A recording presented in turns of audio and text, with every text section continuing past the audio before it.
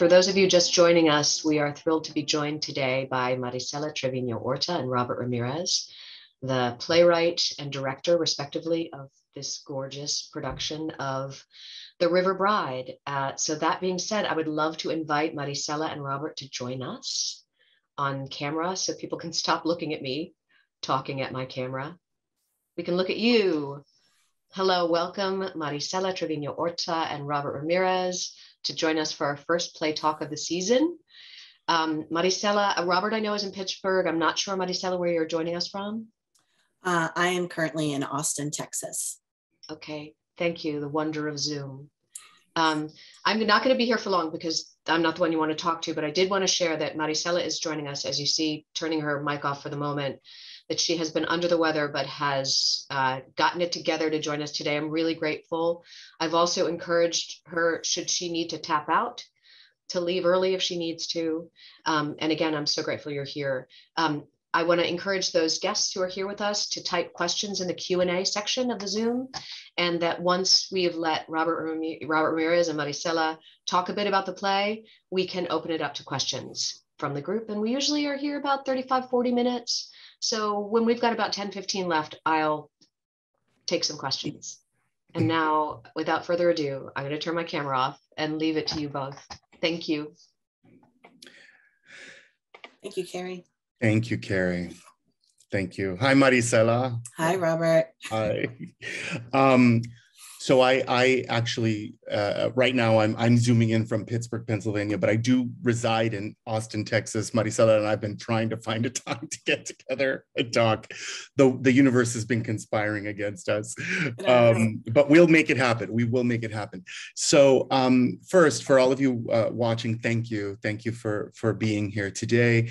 And if you've seen the show already, thank you for coming to the theater and for sharing this story, sharing in this story with us, and in this, as we struggle to find our footing in a sort of mid-post-pandemic world, going to the theater, going to a live event, sitting with and having a communal experience with a large group of people has taken on a completely different meaning, and not just for those people in the audience, but also for the people on stage and for those of us in process, you know.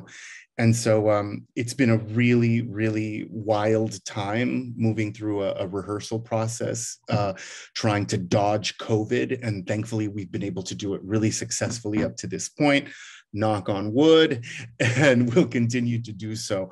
But you know, Marisela, I'm going to ask you some questions that I have asked you 100 times before, but for this group, we're going to come to them fresh and new. And so I wanted to start by sharing that you know, I consider myself really fortunate enough to have a long history with this play and with Marisela and her relationship with the writing of the play.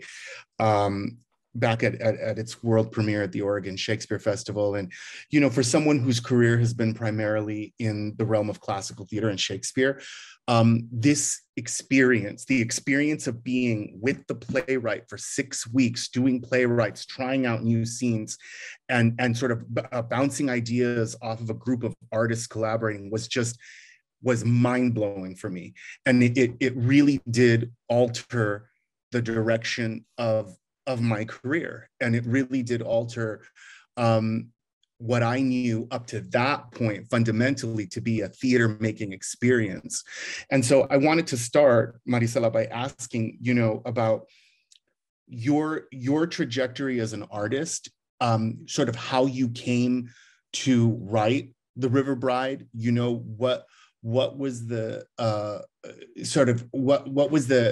what was the seed and the inspiration? And then if you could talk to us too a bit about that whole process of arriving at a finished script, you know, what that was like.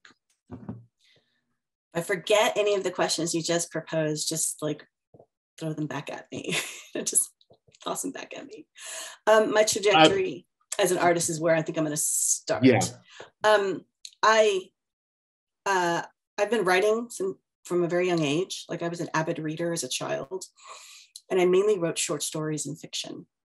And then in high school, those angsty teen years, you know, I started writing bad, angsty poetry. And I continued to write poetry all through college.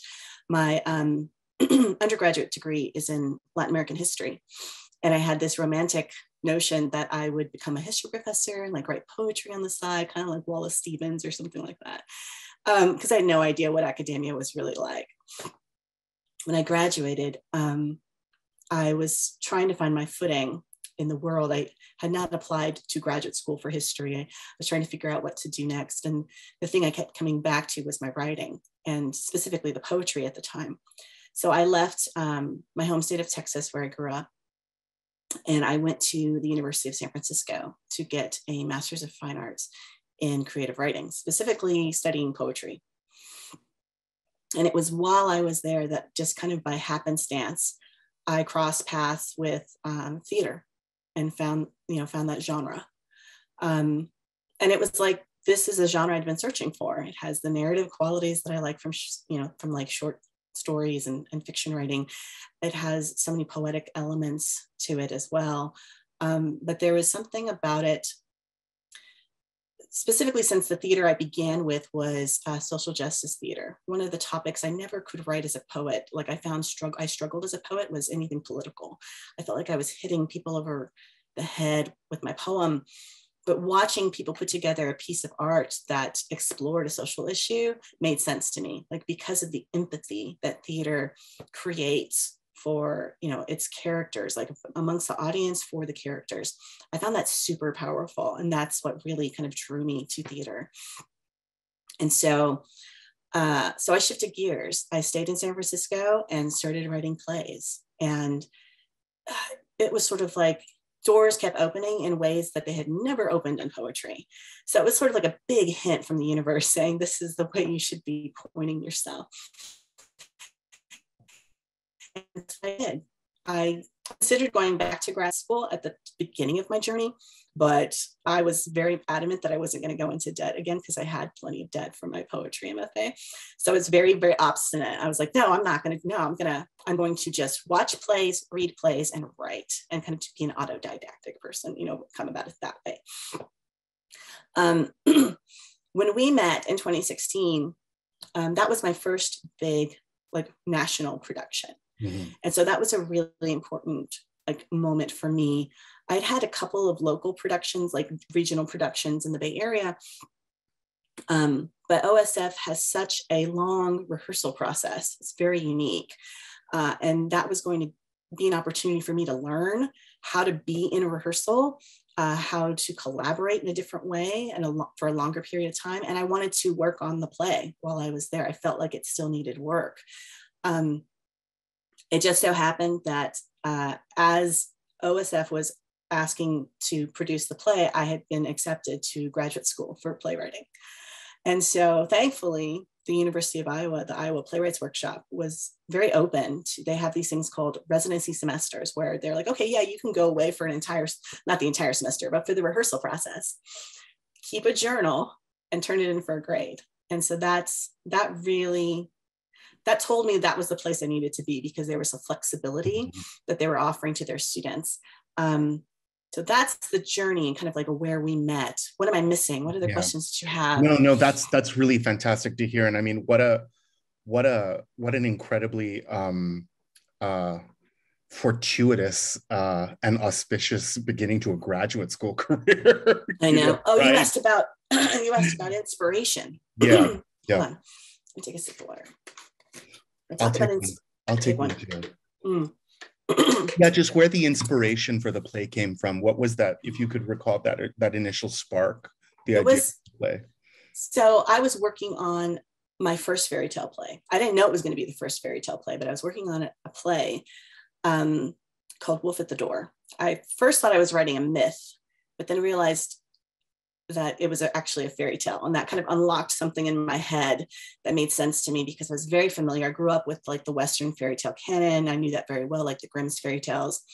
And so that gave me some structure because there's things that you find in fairy tales like the number 3, a quote unquote villain kind of protagonist. And so that play has a villain. And that play also has shape-shifting. There's a character that shape-shifts. So that's what's important to know. So I had been working on that play for a minute. for a little bit. And I was doing laundry one day and watching, there was this TV series a while back on Animal Planet called River Monsters. I used to love watching that show, just watching that guy fish. And they were having a marathon. And so I was watching it, episodes I had already seen. And I guess the producers were trying to make it more interesting to viewers who were rewatching something. So they were flashing bits of trivia across the bottom of the screen. And the episode about the Amazon is about the piranhas that live in the Amazon. And so the host is like throwing fish into the water, and you can't see, because the Amazon's so muddy, what's coming up and eating the fish, right? You just see the water kind of moving. And the music is so ominous. It's like there's something that lives in the river that even the piranhas are afraid of. And then he gets into the river, and they're the pink dolphins. They're the dolphins. And that's when I happened to look up at the screen, and the trivia that flashed across the bottom talked about or mentioned that there was folklore associated with the river dolphins, about them coming on shore and turning into men. And it was kind of like a light bulb went off. And I was like, because of the fact that my first play has shapeshifting. So I went and looked up information about that piece of folklore and decided, I guess I'm going to write 3 plays, 3 fairy tales. As a poet, that's like the thing, 3 is a very important number for poetry as well. And I was like, I guess I'm going to write more than 1 fairy tale. This will be the second one. And so that's where it started. Originally, The River Bride was going to be one of those fairy tales where the protagonist gets their comeuppance, like a spoiled protagonist kind of learns a lesson, right? But as I started writing it, the older sister, Elena, was just so much more interesting to me. And it changed Moises from a trickster character into someone much more earnest, much more like the Little Mermaid, coming ashore, looking for love, genuine in that search for love. So that's kind of where it all started. Yeah. That's the thing that I admire so much about writers is I have all kinds of wild ideas that come into my mind, but I don't go down the road of actually researching it and then writing a play, because it's a really wild idea that you have fleshed out into this beautiful hour of poetry and dialogue. How much of, if you could talk a little bit about how the play changed over the course of that long period of rehearsal when you were writing and arriving at the final draft, and sort of like what were the things that were influencing it? One of the big things that I feel like was getting worked on was the scene where the sisters have an argument, they kind of fight, like trying to calibrate it just right. And so I think that was our Thunderdome rehearsal, where I brought in 3 different versions of that scene to try and test out, because I wanted to hear it.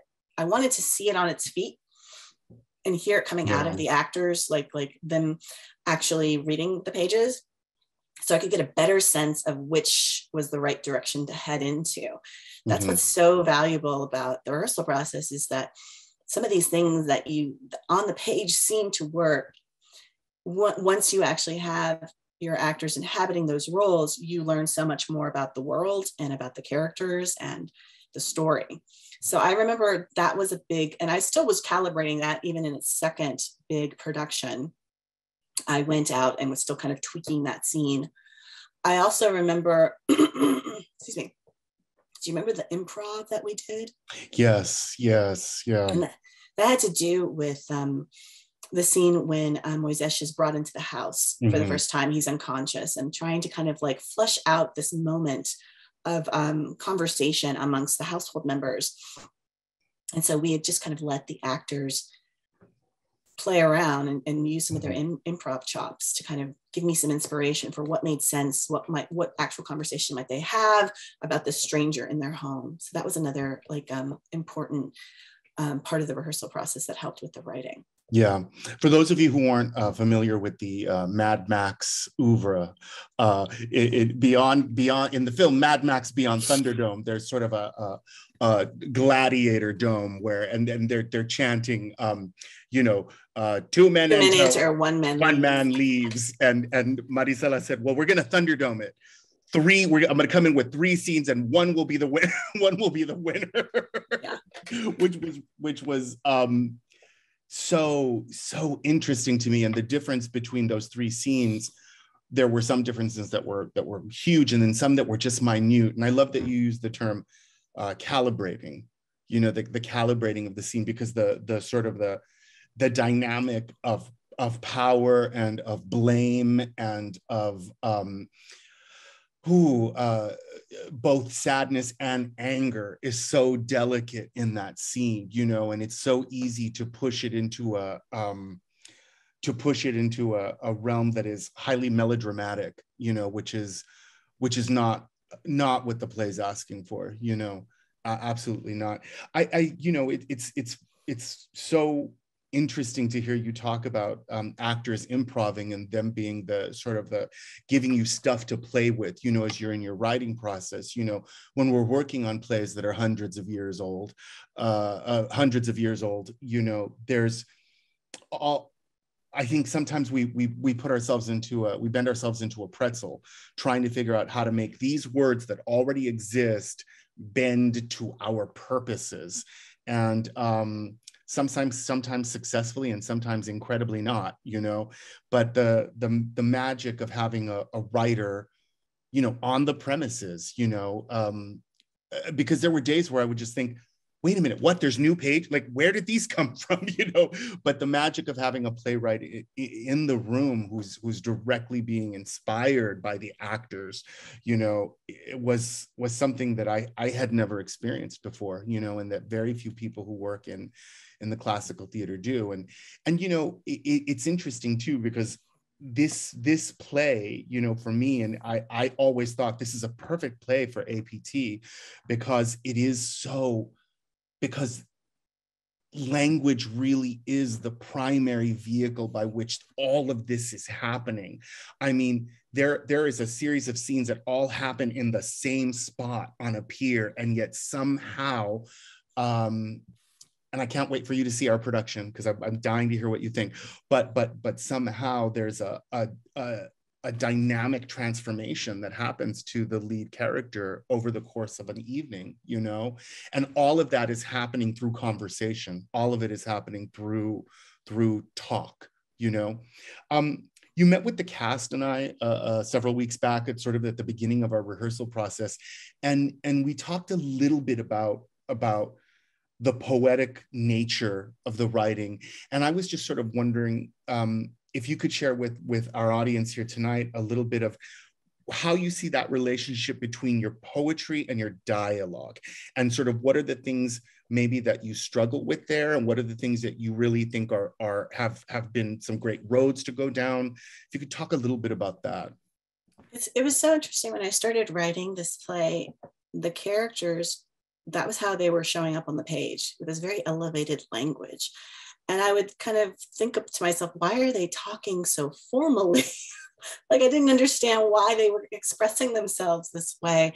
And I know you'd think, well, Marisela, you're the playwright, you're the one writing. It's like, yeah, but the way I approach my writing is that I have to first really know my characters. They have to feel like fully formed people. So then the things that are coming out of their mouth make sense, because it's like, that's how they would say it, So I didn't understand why everyone was speaking so formally, but I was like, okay, well, I'm just going to let it be what it wants to be and just see where it goes.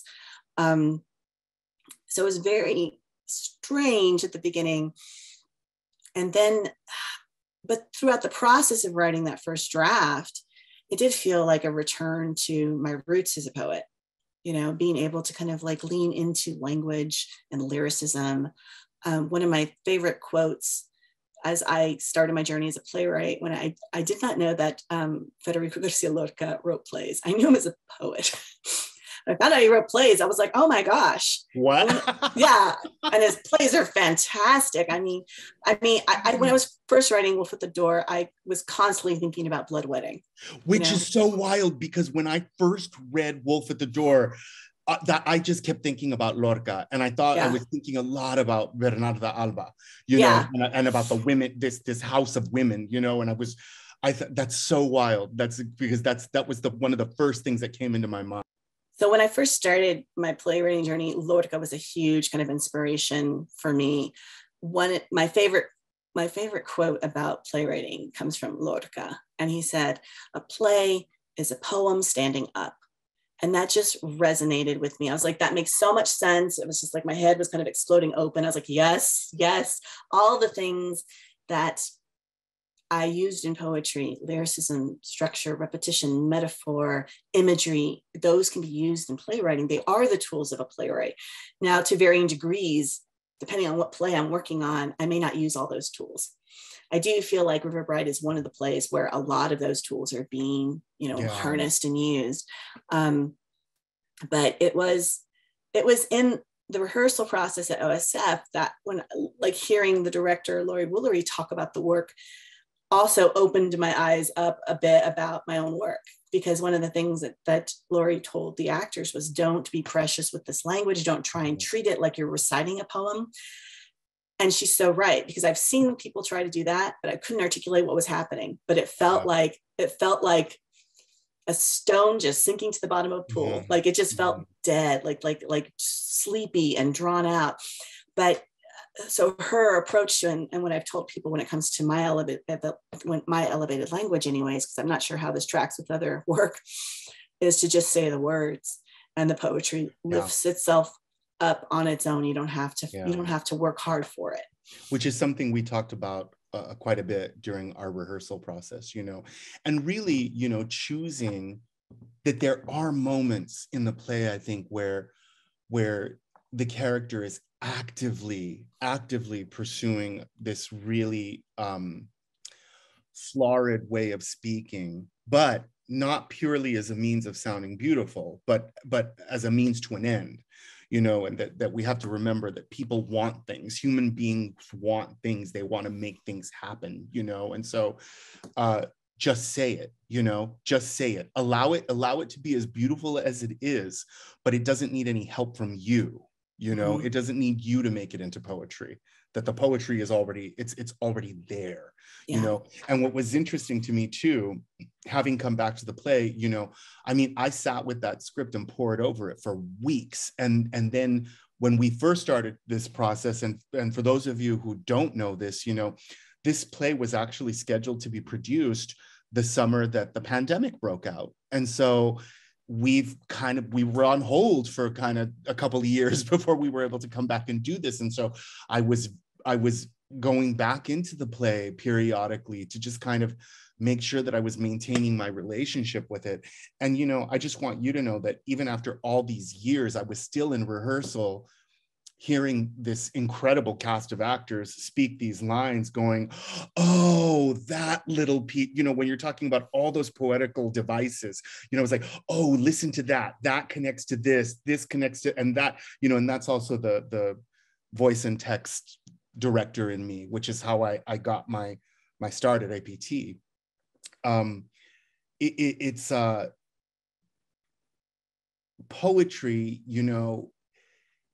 I often think, so in Shakespeare, I talk a lot about when we're talking about the shift between verse and between prose and verse. And I often say, well, it's very much like a musical. The person has no choice but to burst into song. Their heart is so overflowing, but they have no choice but to burst into song. And I think the same thing about bursting into verse. And I think the same thing in this play about going into a long narrative about your past and describing it with such crystal detail and such romanticism and also sadness, and it's just, which is why I think, the audiences at APT have really responded to it, because it's a theater and an audience that really values language, and they value the beauty of language and also the power of it, the power of it. If you were So if you're going to say to somebody who was about to see this play, what you wanted them to pay attention to, what would it be? Oh gosh, that's a good question. I think it would have to, maybe I would, right now my answer is the couples, the different couples that are in the play, the different pairings that you see in their relationships. Because there's more than just one couple in the play. And I think sometimes people forget that there's something happening with some of the other couples that is bouncing off or contrasting with the main romantic couple. Yeah. What's interesting, you said this thing once about the couples are all in a different place and a different stage. And you know, the couple that actually gets sort of the least, you know, quote, airtime as a couple is the parents. And they're the ones that somehow got it right. Like they somehow by some magic, you know, they got it right. And it's a mixture of both actual magic and then I think the practical magic of just accepting love into your life, accepting the gift that's been laid before you, you know. Mm-hmm. I think that's a great piece of advice for someone who's about to see this play. Absolutely. I've asked you a bunch of questions. Do you want to ask me a question about directing the play? You don't have to. I don't want to put you. Well, okay. So here's a question. As you worked on the play at its world premiere and you've had time with it, was there anything that you going into your rehearsal process that you were like, this is going to be the thing that I have to stick the landing on? Yeah, the end of the climax of the play, the I don't want to spoil, no spoilers, but something pretty dramatic and devastating happens towards the end of the play, and that was the thing that I really I had a substantial amount of nerves about, although I had an idea what I wanted to do, and you know. Every theater has its limitations, and sometimes those limitations are just practical. They're the limitations of the space, you know. When we first made this play together, it was on a very large stage that had a trap and had automation and tons of, you know, projections. I mean, it was a lot of show, right? And the Touchstone Theater, I love so much because it's such an intimate space, but it's also small. It doesn't have a trap in the floor. There's no way to have something disappear or appear. And so, you know, I had to really ask myself, okay, how are you going to accomplish this in a way that's both satisfying and thrilling for the audience, but at the same time fits into your aesthetic as a director, as an art maker? And, you know, I'm a huge lover of dance and contemporary dance, and how contemporary and the language of the body and the storytelling that the body can do in tandem with oral effects, with sound and with light, with the aura of the thing. And so, yeah. And then fortunately for me, you know, earlier this year, I directed a production of Mother Road by Octavio Solis. And I was fortunate enough to have in my cast the absolutely divine Marilet Martinez, who I asked to be my AD on this show. And Marilet is an amazingly talented writer, performer, director, maker, and but who has a huge background in movement work. And so we were able to really, in our partnership and with the actors, create something that I thought so that for me exceeds my expectations, and I think actually tells the story in a way that keeps that moment, creates a through line, and keeps the audience on that story with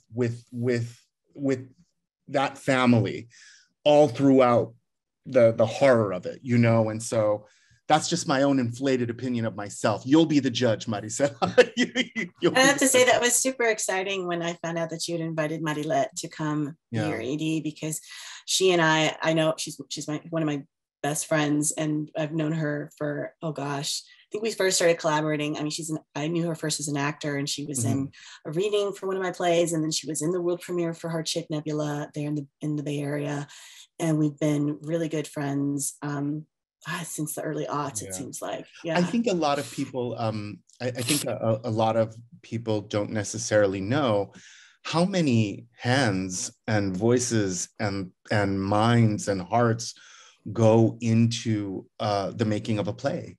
You know, that there are and also, you know, in line with the kind of room that I like to run and the kind of space that I like to create, where, you know, as a director, I don't see myself as a, you know, any kind of auteur or sort of like genius behind the production. I mean, I have strong ideas and I have a strong voice in the room, but, you know, I believe in the magic of actors and I trust them.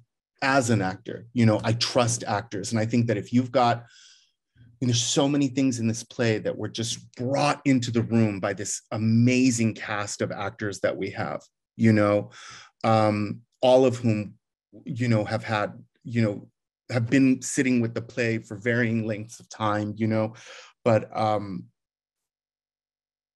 to have a space where, you know, Marilette can come in as an AD and make such a significant contribution to the storytelling and to the making was such a gift, you know. And I really, that's in credit to APT for their providing the resources and the forethought about this, especially as we were heading into a rehearsal process that possibly could involve people being sick and people dropping out and things coming to a halt, you know, et cetera, et cetera. So, I want to share with you that I think this is the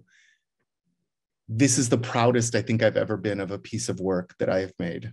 Oh, it's beautiful. I did not want to leave once the show opened. I think about it every day. I can't wait to go back and see it again. And, you know, one of the things that I've struggled with in my career, well, really my whole life, is for sort of like the sort of like stamina to be with something for a really long period of time. And, you know, and seeing plays over and over again when I was working on them. And I just, something about this process, I just, you know, every night I went to rehearsal, every time we did a run, was so excited to see it again and to hear it again and be with it again and try to figure out how best to serve your intentions as a playwright, you know. And I'm really, really grateful to APT for giving us the space and the time and the resources to make that happen. We have a couple of questions or a question and a comment, but our first question is from Tim A. And Tim says, I saw this in previews and was deeply moved. Thank you, Tim. I am interested in teaching this to a high school class of mostly BIPOC students. Do you have any suggestions for teaching the play? Is there a video version that could be shown? Do you know of any teacher resources? Unfortunately, copyright law and Actors Equity, our union, forbids us from ever filming performances. That is a very rare thing. So there's no video of the play in its entirety that can be used. But Marisela, do you have suggestions for the teaching of the play, or do you know of any teaching resources? I believe that Arizona Theater Company, when they produced it, created some sort of teaching guide. I think they did. Like, I was able like to Google and find, like, sometimes you Google things and you find, oh, look at this. There's a nice, very nice like PDF, and it was multiple things about the show. Great. Yeah, no, I don't think there's any other like guides. I guess, I mean, I think I would approach the play as if it was a poem, because that could give you like things to look at, like reading and going over the play with students. You could look at, well, let's talk about repetition in the play. Yes. You know, lines or moments that come up, and how I think in playwriting specifically, I mean, this happens throughout all different mediums of literature. and also in film, but how repetition collapses time on stage.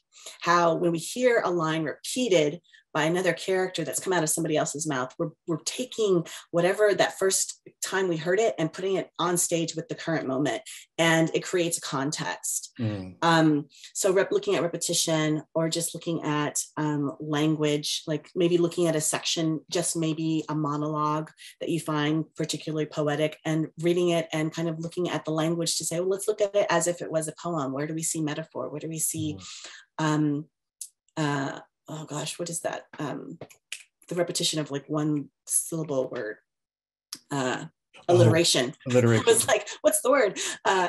So like maybe approaching a monologue as if it was a poem. Yeah, one of the things that really stuck out to me in directing this production was things that are said early in the play by one character that are then repeated by another character, that happen almost in sort of a bookending kind of fashion, or in a way that is really I thought it's such a beautiful way of keeping the story, keeping the idea or the main argument aloft via repetition, you know? That's like, I think, just such an important just like rhetorical device, you know, in storytelling. I thought was really, I thought you did such an excellent job of that. So I would definitely look at that. I would say also, and you know, for those of you who don't know, I am a teacher, and I've been in higher education for almost 20 years now. And one of the things that I would pay attention to too is, as an exercise, is to take the long speeches by each of those characters, those long speeches, take them out of the context of the play and just look at them on their own, structurally, and to see what is the idea that's being fleshed out, and how are poetical devices part of that, you know? I think what I love about each of those speeches is, you know, they are a lot of them are recollections, you know, they all recall this moment of falling in love, and yet they all serve a purpose. They're making something happen and move forward. I think a really good example is Senor Costa's recollection of his meeting his wife. And yes, it's a beautiful memory, but what it does in the scene is it inspires and it spurs Moisés on to really pursue what he's after, which is love, you know, which is love. Margaret and Samuel Jonas say, I was startled and truly frightened by the stylized movement near the end of the show. The spell was cast. And, you know, aside from Marilet, our AD, I have to give a huge shout out to our actors, Gabriela Castillo and Roman Melendez, who are both phenomenal movers and really just such game actors who were willing to just throw themselves at it. Because as I was describing it, I was like, this sounds preposterous. And yet, they really threw themselves at it, and they're doing such a beautiful job at every performance of continuing to develop that physical narrative. Michael Shaw, thank you so much for this discussion. We were going to ask if it was based on a real folktale, but you answered that. All the sound additions were so well done. We were sitting in the second row and we were afraid of getting wet. Such a wonderful, beautiful play. Thank you. Thank you, Michael. Brandon Reed is a really brilliant sound designer for the theater who's based in Chicago. I've known him for many years. He worked on a production of Julius Caesar with me some time ago that was really phenomenal. And he's someone that I'm interested in maintaining a relationship with. And you know, really, it was super important for me that the river and the water be sort of omnipresent, you know, that it be, that we never forget, that we are on the bank of the river, or that we are on a pier that is built out onto the river, that the river is calling to them, that the river is threatening them, that the river is nurturing and healing them. And so that sound element was super important to me in the storytelling, you know, that nature that nature, birds, insects, and the sound of the water moving, sometimes rushing and sometimes trickling, that the sound of the rain be as sort of enveloping as possible. And again, this is what's really wonderful about working in a space like the Touchstone, that's so intimate, because we were able to really sort of, pardon the pun, submerge the audience into that environment. So I'm really, really grateful that you had that experience. Thank you, Michael. And Tim, you are welcome. You are absolutely welcome. And also, cheers, and thanks for wanting to teach this play to young people. That's really, really beautiful and very moving. Do we have more questions? Or if not, I have one for you. Yeah, go for it. Well, since you had brought up the sound designer, I was thinking about the set designer, because this is Regina's second time designing for the show. And so I was really curious to know, like, what your conversation, like what she said to you, since this is her second go at designing the set. Well, here's how it started. And I'm not exaggerating or joking. I'm going to say exactly how it started. Regina and I are longtime colleagues. We taught together at the University of Illinois in Champaign-Urbana many years ago, and we've remained really good friends and artistic collaborators over the years. And I've been watching Regina's career just blow up as an artist in the last 10 years. I mean, it's just what she's doing is just phenomenal, and in so many different kinds of venues and at different sort of like with different kinds of resources, you know. But the first thing I said, and you know, this is the thing, when you're connected to a production and then you get to go do another production, there's always that nagging fear, like, oh, I don't want to copy it and I don't want to reproduce it. But I am not a fan of the literal. I am not.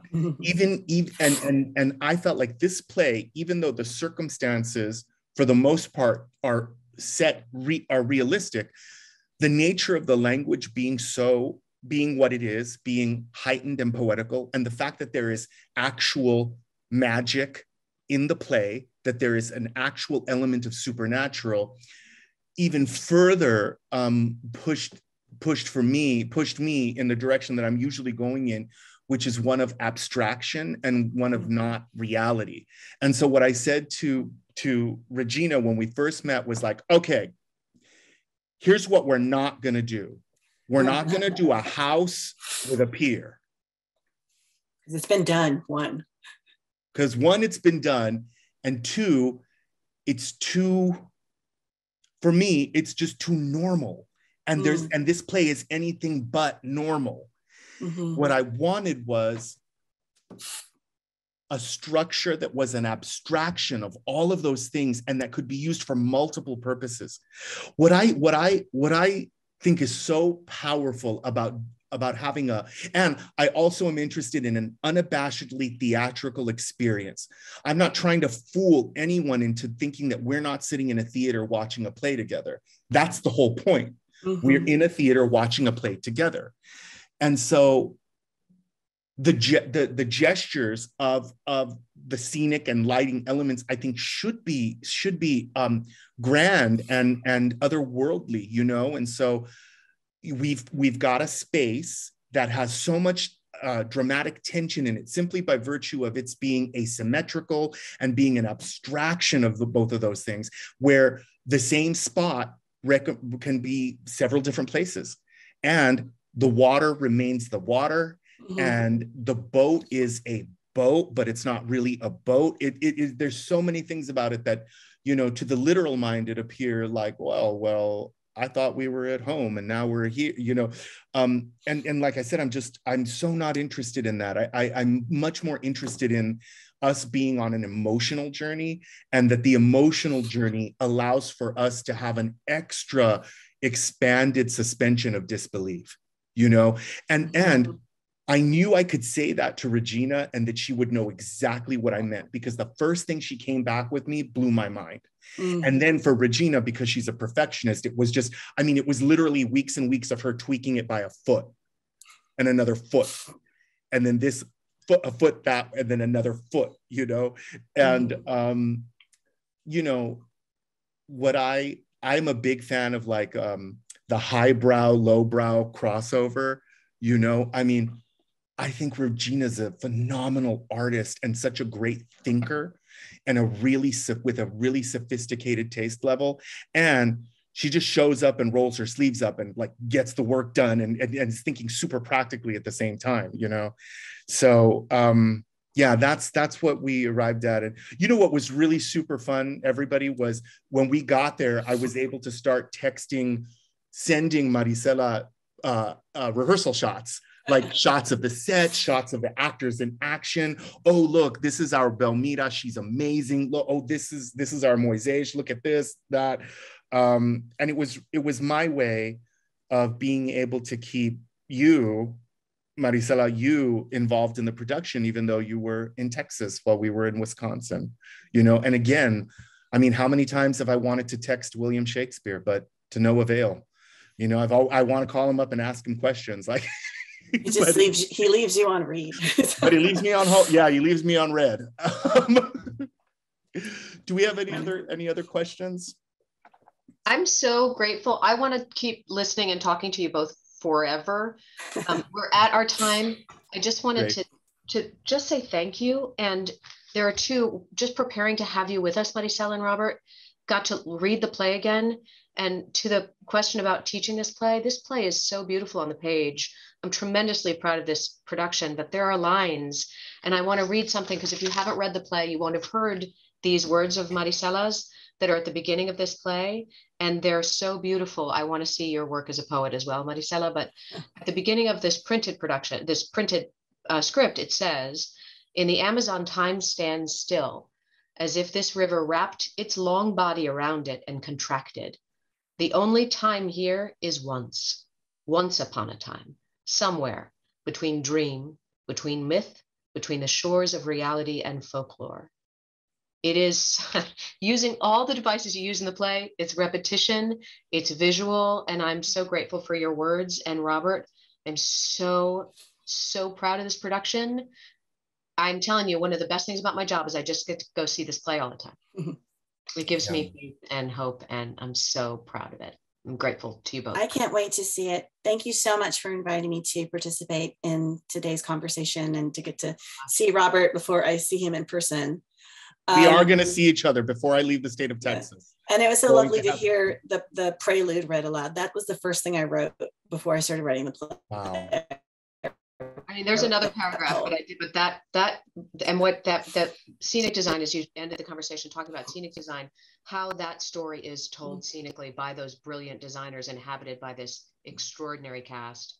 It's really one of those moments where you get that gift when it all comes together. Wonderful. So I just want to finish by thanking, if you know, like I said, if you have seen this play, if you took time out of your life and money out of your wallet to buy a ticket and to come and sit in and experience the theater live and experience the story in person, thank you. Thank you for sharing this work with us and for being part of the continuum of Marisela's work and her journey as an artist, and all of our work, the entire team.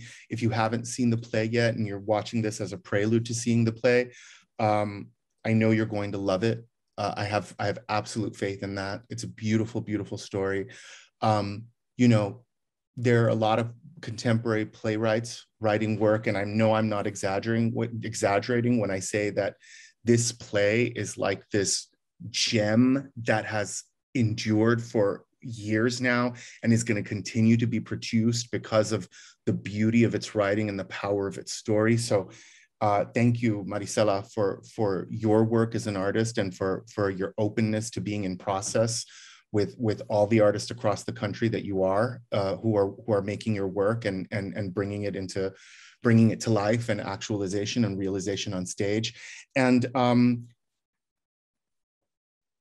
keep everybody out there.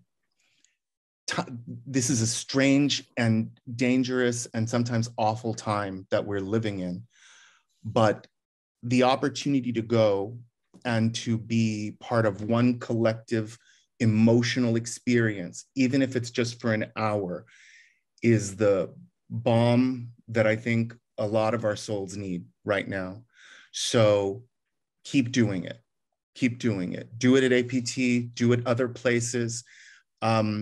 That's how we keep art alive. That's how we keep this tradition of storytelling alive and well and thriving. And it belongs to all of us. It belongs to all of us, not just a privileged few, but to everybody who has the audacity to participate in it. So I thank you all. Thank you, Carrie, for having me. And yay. Stories. Take care, everyone. It's making me cry on a Sunday afternoon. Yeah. Thank you again. Thank you all. Thank you. Bye. Thank you, Marisela. Thank you, Robert.